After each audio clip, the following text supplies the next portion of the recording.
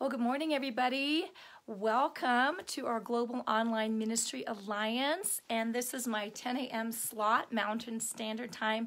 So come join me every Sunday. We just got done listening to the fabulous Lynn Bennett at 10 a.m. Eastern Time, Kyle Butler at 10 a.m. Central Time, and then I'm here 10 a.m. Mountain Standard Time, and then after that we have 11 a.m. Mountain Standard Time with Derek Day. So, whoa, what a lineup for you. Oh my goodness, if you don't come off of these mornings invigorated for your week, and then you can go back in the middle of your week and just get refreshed because we post these on the site. Now, I have something today. Hi, Haran. I have something today that is so powerful and Jesus anointed and crazy, too good to be true, but it is true, that I have for you. I was sitting with the Lord last night and doing some study. And my husband was like, okay, I'm going to bed. And I'm like, I'm not. This is so good. I can't stop. It's kind of like when you taste something that tastes so good and something else may be pulling at you like bedtime and fatigue. Okay. And you keep on partaking because it's that good, right? Oh my goodness. Okay. And literally, like, I did finally go to bed. But I literally was in bed shaking under the anointing. I'm like, wow, I wonder if I'm jiggling the bed. So hallelujah, right? God is just as good. And I do believe this is going to be a multiple parter because it is so rich. We're talking about the gospel, the true gospel. And many times, we have felt, hi Kyle, we have felt that we get the gospel, right? How many of you learned the gospel as one thing, and then it wasn't really that exciting? It was kind of like, well, Jesus died on the cross for me. Yes, check. And now I got to go off and do a bunch of stuff, which is not the gospel. Okay, Jesus did his part. Now I've got to do my part. Okay, this is not good news. And that's what the gospel is. It's good news. So we're going to talk about that. We're going to be talking about oneness with God. We're going to be talking about living in the promises of the true gospel. How many of you have heard some promises in your Christian rock? Hi, Donna Ray. How many of you have heard some promises? How many of you are like maybe a little frustrated that the promises haven't manifested? Any takers? Listen, are we all there yet doing the works that Jesus did and greater works? And I'm not just talking about, hi, Melinda, the supernatural healing, raising from the dead, all of that. Yes, and it's all of that, but it's not limited to that, right? It is so powerful. Oh my goodness, I might just get happy. Seriously, last night, I was studying this stuff and I couldn't stop studying. And I was thinking, I'm being such a glutton for Jesus. And I'm being so drunk. I was getting drunk in the spirit. And you know what? There's one place where it is not only not a sin, but a really good idea to be a drunkard and a glutton. You want to know where that is? That's when you're feasting on what Jesus Christ provided. The Word of God says, do not be drunk with wine, but be ever filled. And the Amplified says, and stimulated with the Holy Ghost. Okay. And so, right. So this is a place because, gluttony and drunkenness are actually sins, but not when you're drunk and a glutton on God's word, on his spirit, on his presence. Oh my goodness, on encountering God. And I literally, honestly, it just bowls me over. So if I get some funky little manifestations, just because God is like coming, then you will just have to forgive me. I don't mind. It's so funny. I was talking to God about it. And I was thinking, I am being really strange. You know what I mean? Like sometimes when the Holy Spirit comes and there's some undignified things that don't necessarily make you look good, and not everybody manifests the same way when the Holy Spirit is manifesting, okay?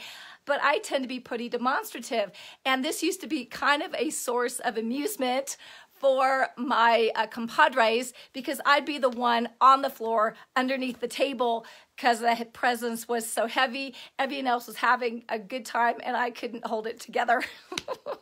So this is just a warning, but I'm saying with it, oh my God, I really don't care, because wow, I might get more undignified with this. David, I'm giving you a high five in the spirit, okay? Why? The dude was so enthralled with the presence of God that he was dancing off his underwear, right? And he could care less, and he was going to get more undignified. So you might just have to get happy. Oh my goodness. How many of you want to be dignified, or do you want to be happy and overflowing and releasing the presence of God and manifesting the promises of God? Oh my goodness. We want to glorify God. We don't want to have to kind of look cute all the time, right? Okay. Just thought that would be my warning.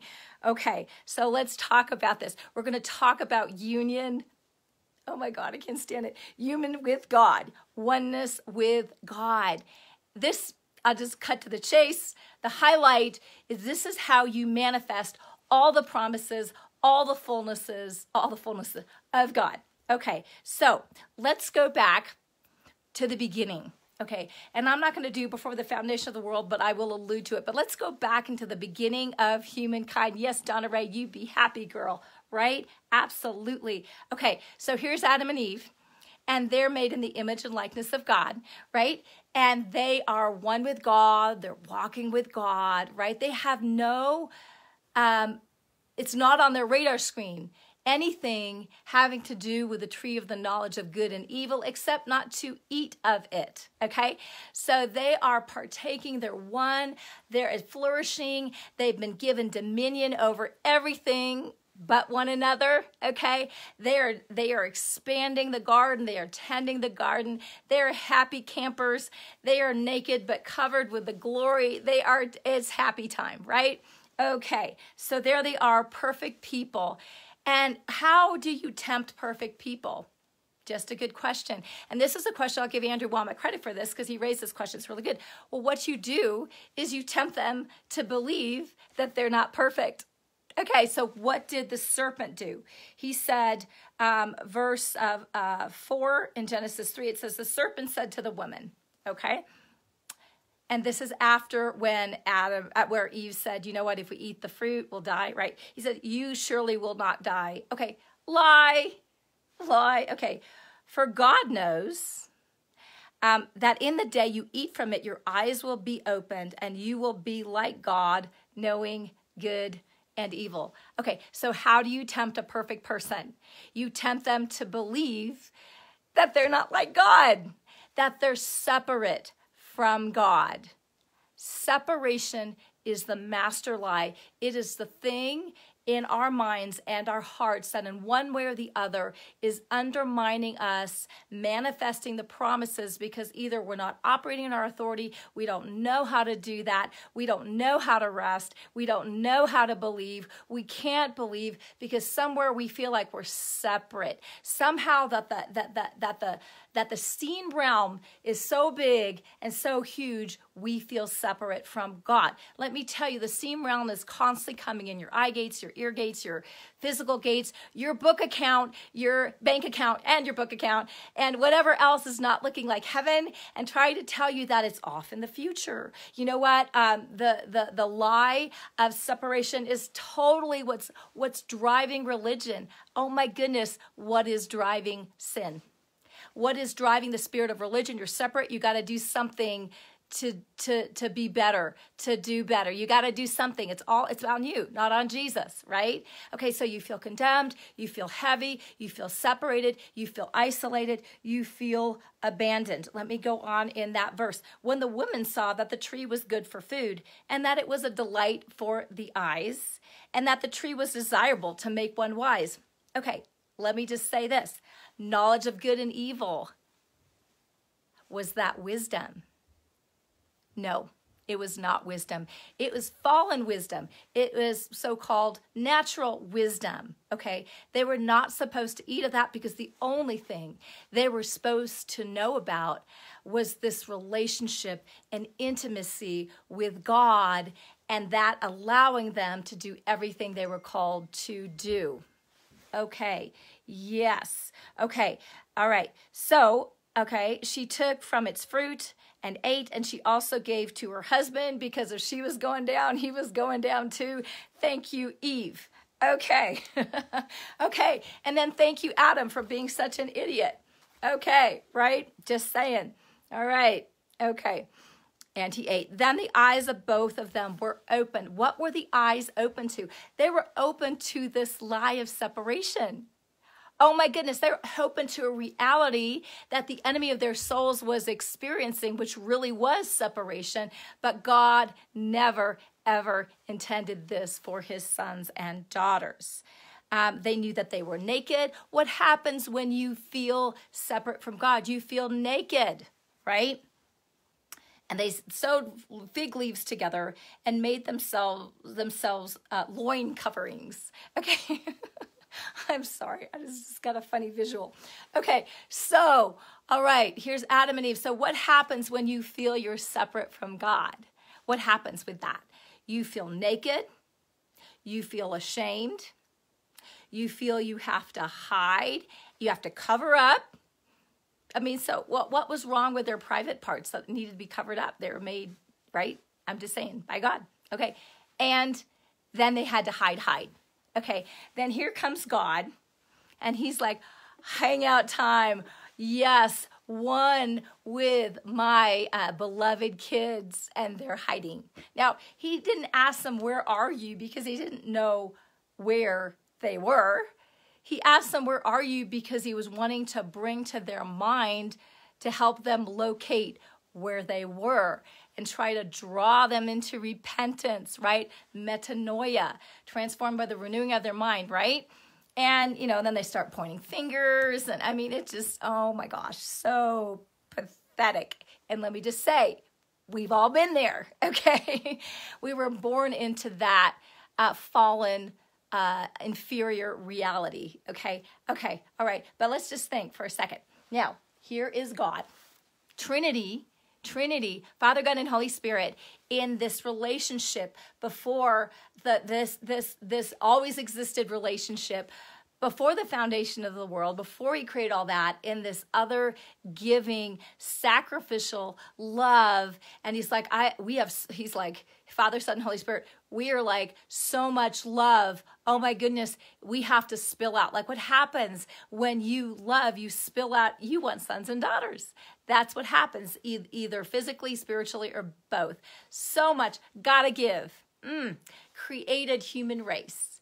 Knew that we were going to be idiots, okay? Right? Okay, now this wasn't because God is a sadist and he says, well, I'm going to do, right? So creates them. But before all that happens, he's the lamb slain before the foundation of the world. You know that salvation message, the work of the cross was already in motion before there was a problem, before there was a fall. And then when Jesus came in the flesh, it was walked out in the flesh. So there was no jot or tittle that was not taken care of. How masterful is God, right? Okay, all right. Sorry, just got to keep on going.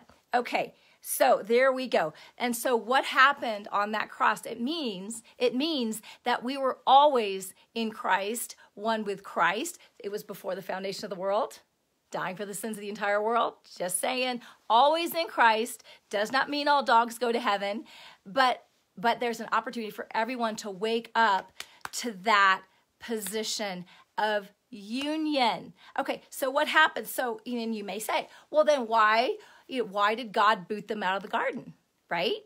That's a good question, right? When I was a little girl, and I would sneak read the Bible because that was looked down upon in my family. I would sneak read the Bible, and they had these pictures. It was a children's Bible, it was illustrated, and they had this beautiful garden, and then Adam and Eve fell and had all this thunder and lightning, and God was mad, and he was booting them out, right? You know what I mean? You disobeyed. We're going to boot you out of the Garden of Eden. Well, why did God do that? Was he mad? What is God's true nature? Okay, he's love. Okay, so let me ask you, if you had a parent who represents love to you and you disobey them, Okay? Do they boot you out of the house because they're mad? Love is patient. Love is kind. Love does not envy, boast. It is not proud. It is not rude. It is not easily offended. Does not delight in evil. Rejoice in the truth. It always protects, always trusts, always perseveres. Love never fails. That's who God's nature is. No, he was not ticked. Now, he was ticked at sin. Sin entered and molested his kids. Bad idea. But his kids, what did he do? He said, he didn't pronounce curses on them to punish them. He said, because you did this, this is what's going to happen. Well, you know what? If someone tells me, Catherine, if you put your hand on the burner, you're going to get burned, it doesn't mean they're empowering the burning of my hand. It means they're telling me, wow, there's consequences to stupid. Okay? And so this is what he said. This is what you're in for. Let me help you, though. Okay? So what did he do? He sacrificed animals. This is the first death that was ever to hit anywhere, ever. Okay? Thank you, poor little animals. Sacrificed the animals, clothed his kids, right? Because they thought they were separate now. Okay, clothed his kids, and then told them you can't go in the garden, booted them out. Why? Because he did not want his kids to eat from the tree of life forever and be in that fallen state forever. Because I have a salvation plan as God, and I'm going to work that puppy out, and I'm going to do it through my kids. Because ultimately, keep in mind, Adam and Eve were going to bear Jesus eventually. Okay. All right, so let me just say this because this is so good. So the first Adam, oh, what a disaster, okay, right? Okay, everybody agrees. Okay, the second Adam, Jesus. Okay, now this is what happens because honestly, sin is rubbed in our nose and the fallenness of the world is rubbed in our nose all the time. We are just well acquainted with how powerful that is, right? We are acquainted, not in reality, but in our temporal fallen reality. We're born into that and we're raised up in it. And people are so operating in fear, right? That basically to protect their kids, they basically give you a bunch of fear, either because they're afraid or because they think fear is a good thing to help keep you from getting hurt. Okay, all right. So, okay, so that's that. So we got it, our nose rubbed in it, but then there's Jesus. Okay, he is, what does the Bible call him? The second Adam. So let me just ask you. I love this question. Okay, you ready? Okay, so the second Adam. How did the first Adam do a better job at falling than the second Adam at redeeming? Oh, I'm just saying, let's be very clear. We are like, we have no problem saying that everybody's born in sin and we're all going to hell if we don't jump through some hoops. And that's what we're taught the gospel is. No. Okay, let me just give you a clue. No, that's not the gospel. Okay, let's get this straight. So then there's Jesus, the second Adam. So I'm saying the first Adam did not do a more sweeping job than the second Adam, because the second Adam had already taken care of it before the first Adam ever screwed up, okay? And then there's the second Adam walking as the Son of Man, knowing he was one with God. There's the oneness. Ooh, I love it. And walking it out on terra firma. And guess what? We weren't around for any of it. On terra firma. Right? Hi, Christina. You weren't around. I wasn't around during the fall, and I wasn't around, and you weren't around in terra firma, in our bodily form, when Jesus Christ went to the cross. So I'm saying the second Adam doing his masterful work of redeeming the entire race. Now, the entire race, human race, does not need to participate. They can choose not to. Listen, you can use your free will to serve Satan and you will go to hell. I'm just saying. So I'm just be very clear that this is not, but I'm not preaching sin here. But the only reason I say that is because people accuse me of being a universalist. And I'm universal in terms of his love, his invitation. But in terms of all dogs going to heaven, I am not a universalist. Let me just help you with that. So we don't have a stupid debate because I don't want to do that. It's like, oh, what a waste of time. All right. Okay, all right. So there's a second Adam who did this sweeping work, inviting, reconciling. Oh my God, it says in Colossians over and over and over and over, all things, all things, all things. He reconciled the dog bowl back to himself. He reconciled everyone back to himself, whether they awaken to it, whether they participate, different issue, but he's drawing all things to himself. Okay, so master lie, it's the lie of separation. Okay, all right, okay. And you know, this is what happens. We think the gospel is, wow, I realized I was a sinner and I needed a savior. And so I repented of my sins and received Jesus as savior. And now I'm saved. And before that, I wasn't saved. And now I'm saved. And that's what it is. And the thing is, a sinner's prayer is not necessarily what saves you. It's the awakening to what Jesus did on the cross. Hey, listen, if you're mute and you can't say a sinner's prayer, if you're in a coma, but you're encountering God, because let's be clear, you're a spirit being. So you can be in a coma, your brain is totally not online, but your spirit man is alive, engaging with God and awakening. All this is awakened, and you receive Jesus as your Lord and Savior, you are saved. So I'm just saying, let's be very clear what that is, but let's not be weird about it. We get weird about it, okay? And I'm just saying, and this is not to dishonor the people that have come before us. You only know what you have, but let's face it, we are growing, not in something new, but awakening to something that already was there. And if you go to scripture, and I'm going to take you to scripture, oh my goodness, we are going to have such a good time awakening to this union thing. You are going to spread it on toast. You're going to eat it for breakfast. You're going to stick it under your armpits. You're going to bathe in it. You're going to roll around on the ground with it. It will be so good because this is what you were made for.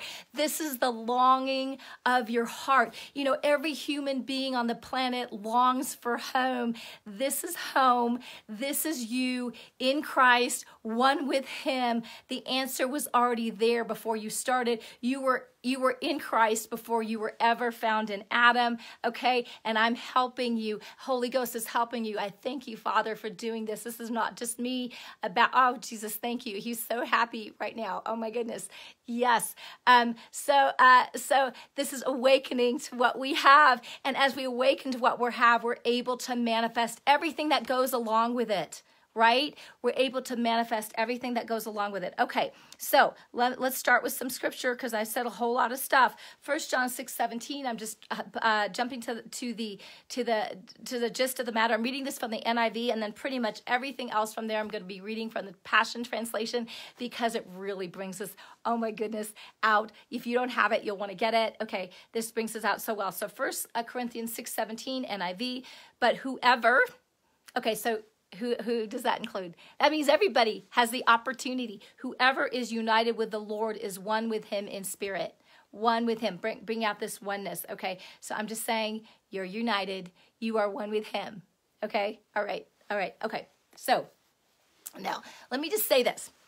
Jesus, when he was preaching in the Gospels and things, didn't bring this out a ton. Why? Because the finished work of the cross hadn't happened already on terra firma. Let me get this hair out of my way because it's bugging me. So it hadn't happened on terra firma, okay? So usually when Jesus was talking, the red letters of Jesus, these talking about to people under the law. And so if you're addressing someone under the law, you're going to speak law language. Okay, because he hadn't gone to terra firma, he hadn't fulfilled all the things on terra firma on the earth realm. Okay, so he was speaking to people under the law. So it doesn't come out as much, but it's still there. But we're going to go to the epistles of Paul. Why the Pauline epistles? Because he was the one that had this revelation of union. And oh my God, he just pounds it.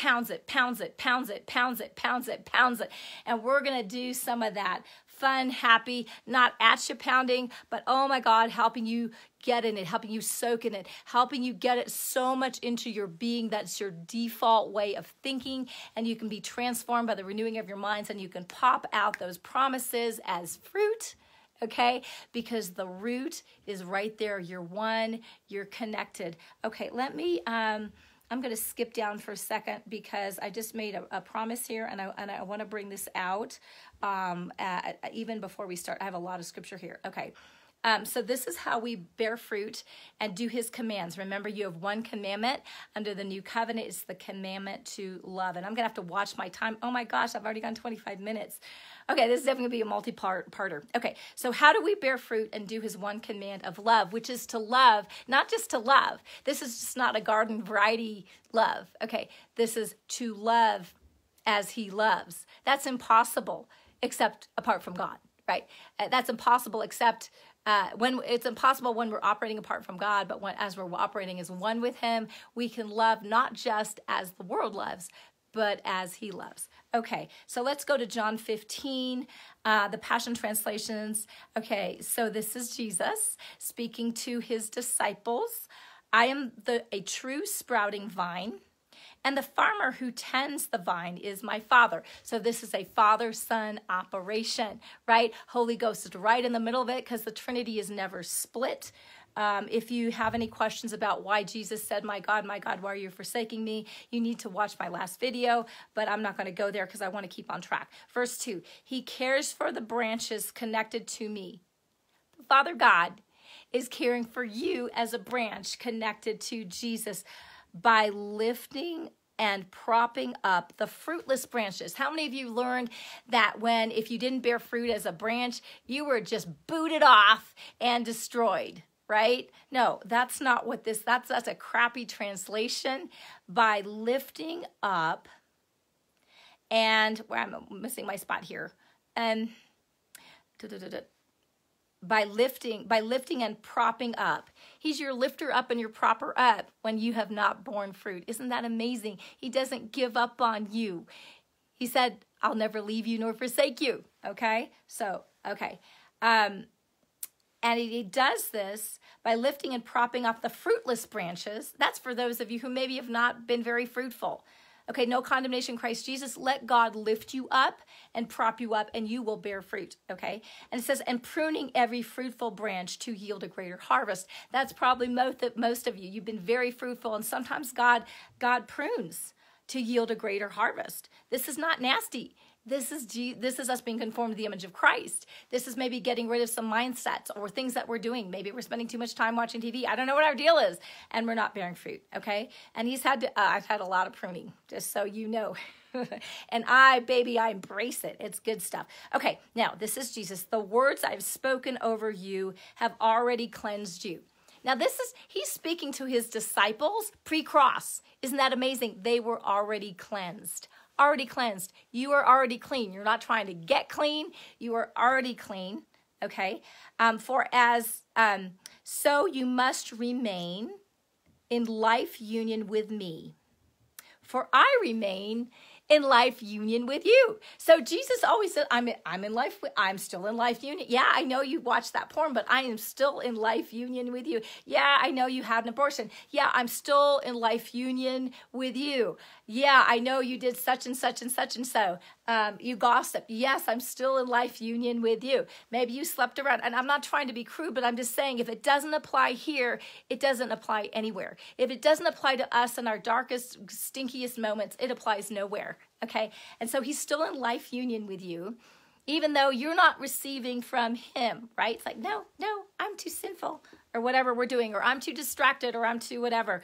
Okay, for as a branch severed from the vine will not bear fruit, so your life will be fruitless. Now, you can bear a lot of fruit of the flesh in the nasty meaning of the flesh, okay, apart from him. Pretty much a lot of times, and people I know that are saved, and they're not going to hell, but, they have, say, a double life. And they turn away from God to do such and such and such. And so they literally say, I have to disconnect myself from God in order to do this. Okay, they have to do this flip in their minds. Remember, God is the enemy of no one except the devil and death and sin, right? All those things and sickness and disease and poverty and all those things that molest his kids. Okay, he's the enemy of that, but he's not the enemy of his kids, right? He's reconciled himself to them. And in order to be an enemy of God, you can't make him your enemy. But what you can do is make yourself his enemy, and that in your mind because you love wicked deeds. That's what the word of God says. But he's never your enemy. He's not the Satanist's enemy, okay? Satan's enemy for sure. So I just want to bring that particular thing out here. I lost my place, so let me pull that back up. This is so good. Okay, so unless you live, for as a branch severed from the vine will not bear fruit, so your life will be fruitless unless you live your life intimately joined to mine. How do we pop out the promises? I am just saying, it comes from the place of intimacy. Listen, where are a husband and wife fruitful?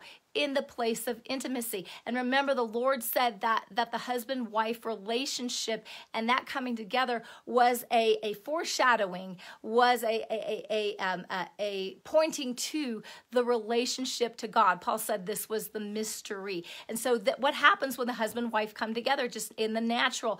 They bear kids. They are fruitful. There's automatic fruitfulness unless something's wrong. Okay? And listen, if you are in the place where you are one with God, but you're not fruitful, something is wrong, because you should be bearing fruit. That's not a condemnation thing. That's not something for you to do so you bear fruit. It is a place of, wow, I got disconnected somehow in my mind from the one I'm one with. Maybe I got an unbelief. Maybe I got an offense. Maybe there's a sin that disconnected me in my mind to God, that said he would never leave me or forsake me, right? Okay, so I am the sprouting vine, and you're the vine, and you're the branches. And as you live in union with me as your source, see, God is the source. Fruitfulness will stream from within you. How many of you want fruitfulness streaming from within you? Absolutely. But when you live separate from me, how do you live separate from God? He's everywhere. It's in your minds. That's what an unbeliever is. They live separate from God in their minds. Either they don't know, or they rebel against it, or something. Well, you know what? In the places where we feel separate, we don't know, or maybe we're rebelling against it. Okay, doesn't mean we're going to hell. It just means in that place. Say you're an amazing person, but you have this one sin habit. Okay, you're smoking something you shouldn't be smoking, or something. You know what I mean? I don't know what it is. Okay, but in that place, you separate yourself. Now, I'm saying in that sin, invite God into that place of sin, because he's the only one that can help you. Righteousness of God. That's a different thing, but that will preach right there. Okay. But if you live in life union with me, and if my words live powerfully within you, how does the words of Christ live powerfully within you? Number one, you got to know them. This is why it's probably important to crack open your Bible every now and then. Just saying, this is not to earn brownie points. This is so he can feed you. Okay, he can feed you. And a lot of times I find, honestly, if you will meditate on one section or one verse rather than checking it off your list, I read my 6 chapters a day. Okay, all right, it's not a list check. It's a, wow, I need to feed, I need to partake. Okay, right? If they live powerfully within you, then you can ask, oh my goodness, what does this say? Whatever you desire, and it will be done. How many know this is a dangerous verse? There's Jesus saying, ask whatever you desire. Well, let me say this. If you are living in life union with him, and his words are living powerfully within you, you won't have a desire to rob a bank and get away with it. You won't have a desire to cheat on your spouse and get away with it. You won't have a desire not to pay your taxes and get away with it. I'm saying you will have his heart. You will have a heart of love, and it will look like love, okay? That's why this is safe for the Trinity to promise you, okay?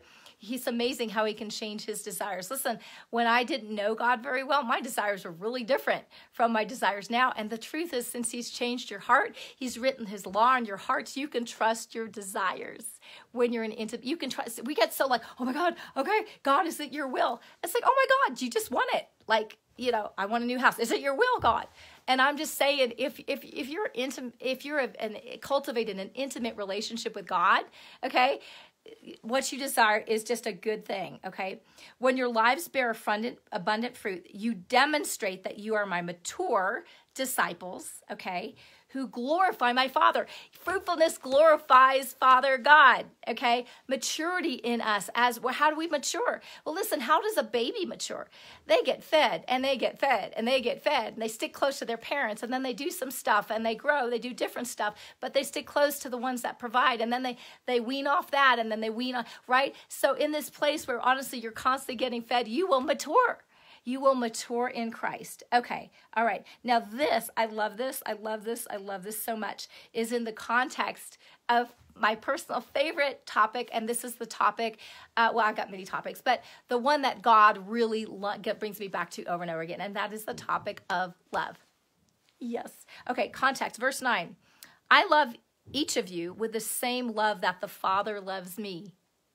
That God loves you with the same love that the Father loves Jesus. You don't get you get an inferior love. You know, you don't have a right to vote for yourself as not being valuable when you're that loved. You forfeit that right. Just saying. Okay? That may be a correction for somebody. Love that. We all need to be corrected. You must let my love nourish your hearts.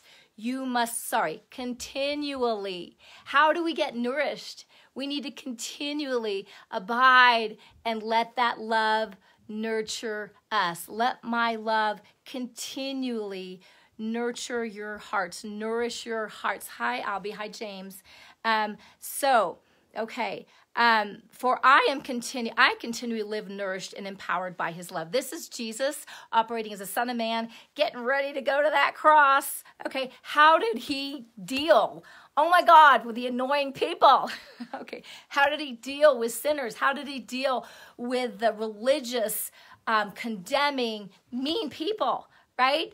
Right, that were making their sons and daughters as much a son and daughter of hell than they were. Boy, a harsh word, right? Okay, right? Okay, so this is what he did, okay? He says, for I continually live nourished and empowered by his love. If you want to do the works that Jesus did, that means, works that Jesus did, provision. That means wholeness. That means everything that God promises you as a son and daughter. This is how he did it, right? Living continually nourished and empowered by his love. For my purpose, telling you these things is that the joy that I experience, how many of you want more joy? Hallelujah. The joy that he experienced, I'm missing my spot, sorry, will fill your hearts with overflowing gladness. Oh my goodness, do we need overflowing gladness? How many of you have been depressed, or maybe you are depressed? Hi, Wendy. You need overflowing gladness. How does that look like? Well, you let the love of God continually nourish your heart and empower you, and that joy just overflows. Why? It's a fruit of the Spirit. So if you're connected in the vine, whoa, these things are going to pop out. You'll be surprised. One of the funnest things as a believer is when you're doing this and practicing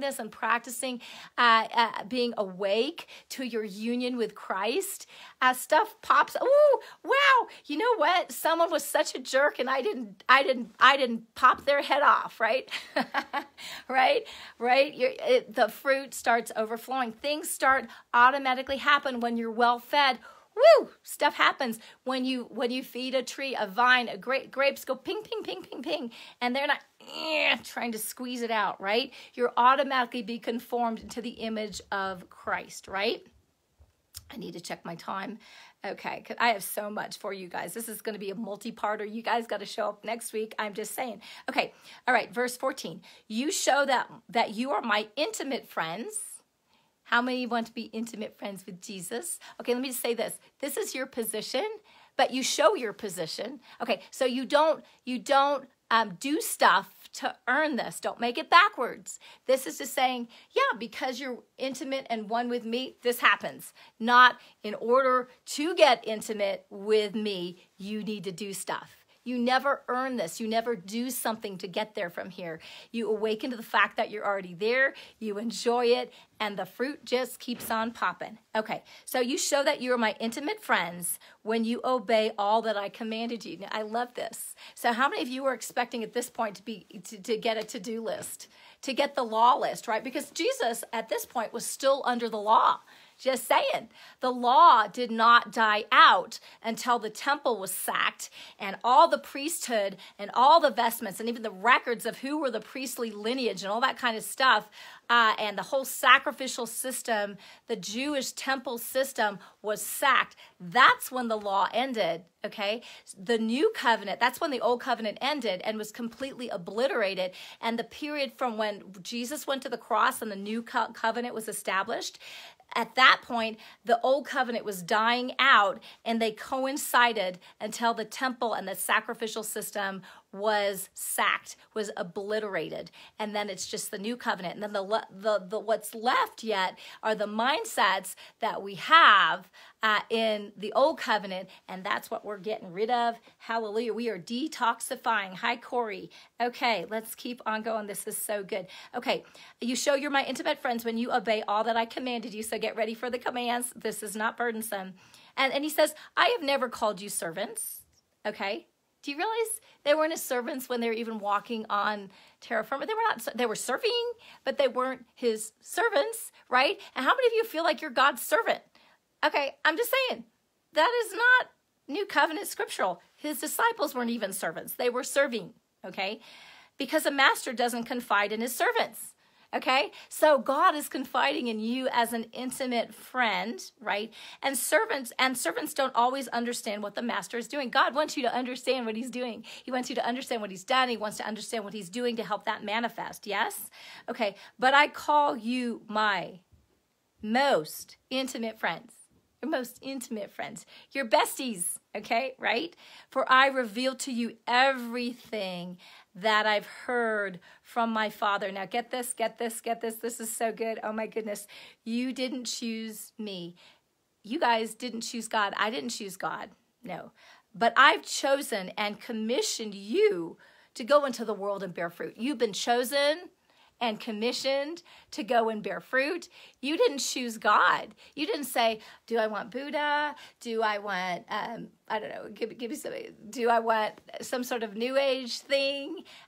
Do I want whatever? Or do I want Jesus? Well, I mean, in your head, you may have done some flipping around, but God chose you before the foundation of the world. You just happened to awaken to that and say, oh, that works for me, right? Okay, yes, okay. And your fruit will last. We can do a lot of fruit of the flesh in the negative connotation of the flesh that ultimately will not last, but it can drag a whole lot of people down.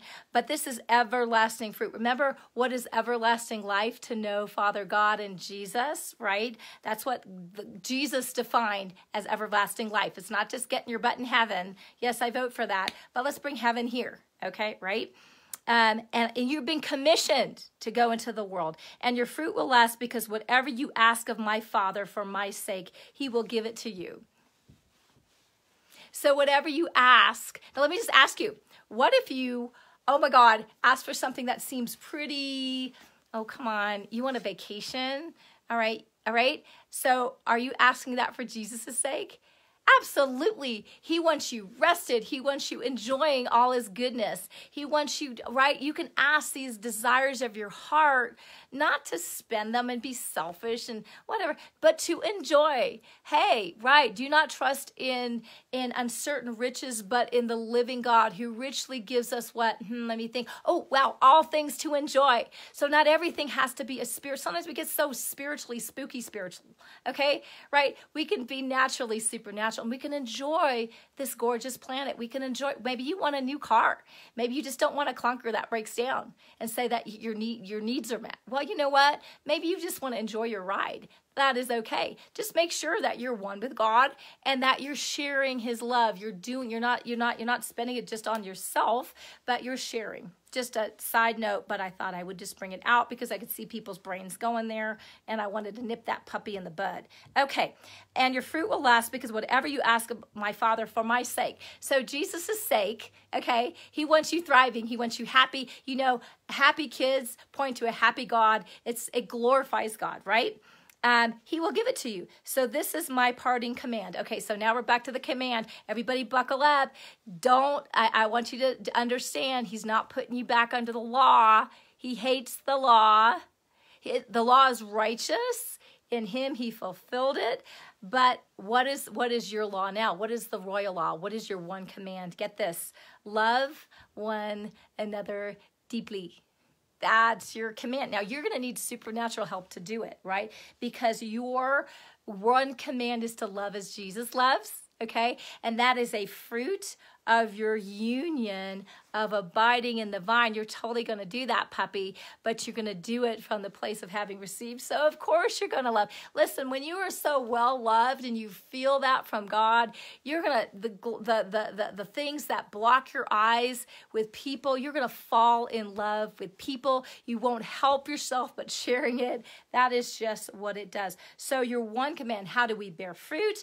And do the one command that he asks, which is to love one another as he loves. By this you'll know we're his disciples. We abide. We are linked up. We enjoy our union with God. See, God doesn't disconnect from us when we sin, but we tend to, or we get whatever. And I'm saying if you're getting crusty, like a vine that has a branch that has been disconnected, well, just reconnect. What do I mean by that? Okay, practically, what does that look like? Well, how do you connect with God? Well, start engaging with him. So Jesus, wow, you know what? I've been like doing my own thing, and maybe I've been stressed out, and I'm just trying to work, and I'm blah, blah, blah, and I'm into toil, and I'm not liking life, and, you know, and I'm in fear, and I'm battling off an illness, and I'm battling off debt, and my kids are rebelling, and whatever the heck is going on, and there's a lot of heck that can break loose, right? So how do you connect? Jesus, there you are. Oh my gosh, I forgot to look at you. I forgot to keep my eyes fixed on you, the author and finisher of my faith, that I can do nothing apart from you. The word of God says in John 15, same chapter, it says in different translations, it says, apart from me, you can do nothing, right? So, wow. So how do we get apart from God? Well, we forget. That's what we do. So what do we need to do? We tend to be forgetful creatures. That's part of the weakness of our frame. That's why we turn to him. That's why oh, Jesus, help me. Oh, there you are. Talk to God and listen. That's called prayer, by the way. And it doesn't have to look like your first hour in the morning.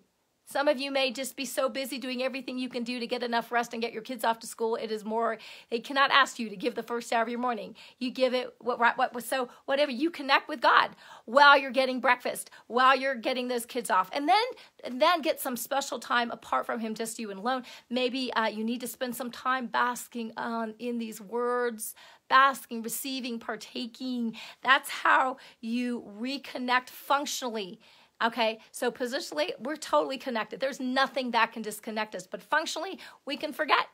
Maybe we got into a fence. Maybe we got tired. You know, the enemy always likes to tempt you when you're tired, when you're stressed, when you're in fear, and then maybe you did something. Maybe you sinned. Maybe you're ashamed of that. Well, get that thing cleaned up. Forgive someone. Do whatever you need to do. If there's overlay that you need to do to get cleaned up. So, wow, okay, now, whoa, there you are. Ah, yes. Oh, my goodness, you've been there the whole time.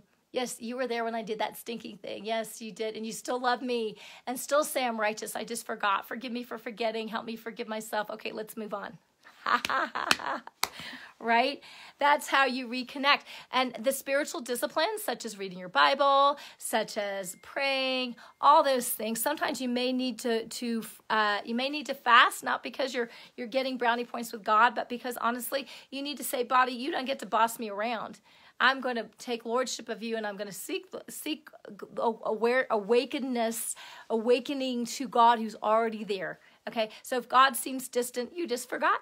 You just need to be awakened. And that's what you do when you hang out, you talk with him. Listen, if you're having problems with that, I have so many resources for you.